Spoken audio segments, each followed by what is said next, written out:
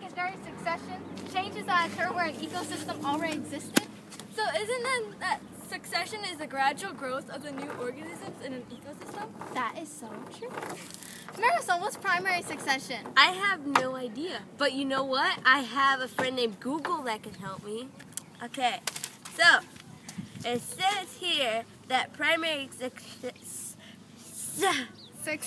succession changes that create a new ecosystem where one didn't exist before.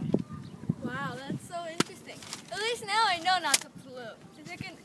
It can affect our environment in so many ways. So you're saying you polluted so that you could get information about how not to pollute? I don't know. Let's just go. Okay.